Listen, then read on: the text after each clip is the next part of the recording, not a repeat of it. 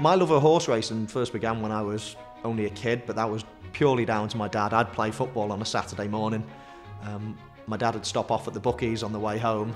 My dad would be cheering on his horses that he put 50p on earlier on in the day, and I'd be sat with him, you know, watching what he was doing, and that's where it really started. And then I started getting an interest in jockeys, trainers, who's successful, and my interest started from there.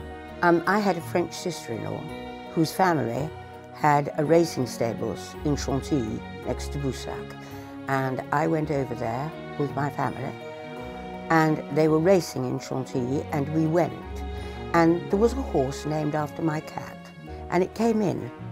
I've never quite known what we won because I was quite little, but it probably paid for our holiday. And so after that I always had a huge love for racing.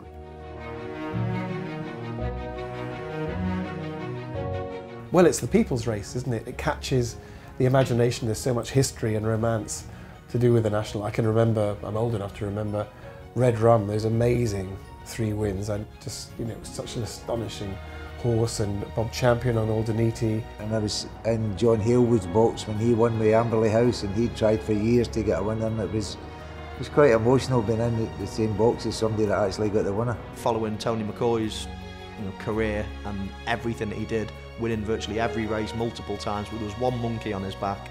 I don't care whether you like racing or not, that moment to see someone at the absolute top of their game that has done everything in the sport win the big one was a moment that obviously was unbelievable for him. But I think the whole country, whole world probably looked at that and thought he deserved that one. I'm such a great fan of the National. I don't think there's a bigger fan of the National than me. I remember 2012 when Neptune Calange won the Grey Horse. I love greys. I'm a grey supremacist, by the way. Definitely red. I'm a massive red. We wore red in the Olympic final and it's always turned out well. So who would I go for? I could go for Vicente, for my dear friend Vicente Fox, president of Mexico. Do the Mexicans jump? They may need to if I build a wall. It's jolly difficult. Adamy, I would have to put my money on Adamy, which I have an interest in with Andy Stewart, of course, and trained by Paul Nicholls. And I think I will put money on definitely red, by a fact of having a red-headed grandson, like Splash of Ginge as well. I've spent quite a lot of money on him. Noble Endeavour, that's a good one. Gasline Boy for all my friends in the oil industry.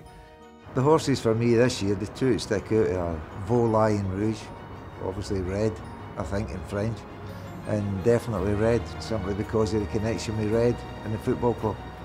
Liverpool Football Club obviously is a huge part of our life, and we've got to give it a wee bit of support, and hopefully they'll come across the line in April. Well, I'm sitting here in the Peter O'Sullivan room in the Sydney Arms, so it's tempting to go for pleasant company, but I think I'm going to go for Total Recall, because by the time he retired in '97, Peter had commentated on 50 Grand Nationals, and somebody asked him if he could remember all of them, and he said, well, you know, I can remember every one as if it was yesterday.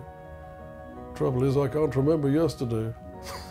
Well, at this stage of the year, it's very difficult to obviously pick a winner. Black Lion looks as if he's, favourite or going to be favourite. In saying that, the standard of the Grand National has improved so much over recent years. Now you need to be a top-class horse to win it, whereas probably 20, 30, 40 years ago, you just had to be a decent horse that was well handicapped, but now you have to be a real top horse, and I think he is. I think he's on the upgrade. Definitely red. He's won a big race again this year. Looks as if he's, at least as good as he was last year. And it looks like he's going to go for the Cheltenham Gold Cup, but following that, the Grand National looks as if it's in his sight. It's a wonderful race, and I think everybody loves to have a piece of the National.